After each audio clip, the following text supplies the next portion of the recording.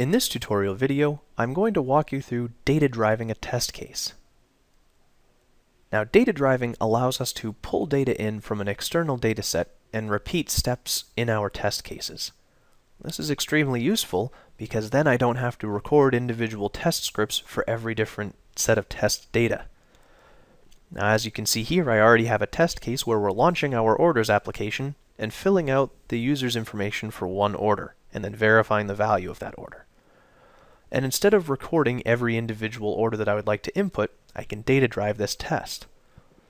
Now, as you can see, I already have an Excel file here with several different orders information and their respective total values. And what I can do is point to this test file, read the data in, and repeat those actions. To do that, all I need to do is highlight the actions that I would like to repeat. In this example, I'll repeat everything from creating the order to closing the order down. There's no need to repeat the entire test case, just the important steps for this data-driven portion.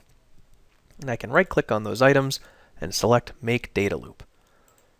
And our data loop wizard is just telling TestComplete where the data lives and what to do with it.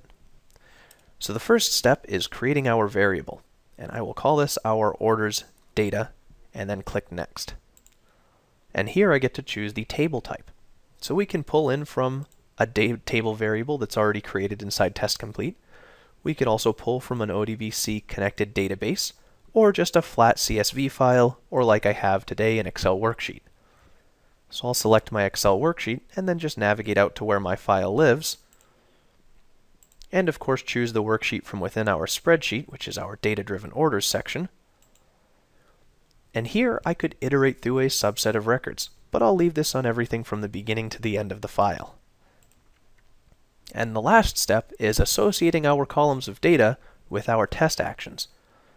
So you can see here I'm selecting my product, and I'll use the product column.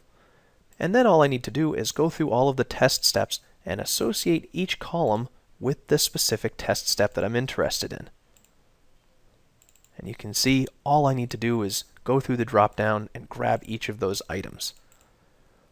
Now, as we're going through, we've just been filling out fields. This last test step is our checkpoint, where I'm verifying the total value of every order. Now, instead of using that hard-coded value that we recorded, I want to use the total value from our spreadsheet. So we'll be using those respective columns for every test set. And then I can click Finish, and you can see that now we have a new data-driven loop where TestComplete's going to repeat all of these actions for every row of data from my spreadsheet. So as you can see, this test case that didn't take us very long to create, we've now loaded up, and we're very easily reading in that data from our external file. Now, the data is being read live at runtime, so this allows us to add in new data to our file, and we don't have to worry about telling TestComplete that there is new data for our test cases. We just update our data, and the next time this test case runs, we will use all of that new data. And you can see here all of the test steps showing us all of the iterations of the test that we just performed and all of our passing checkpoints. So that is using TestComplete to data drive our test cases from an external data set. Thank you for viewing this video.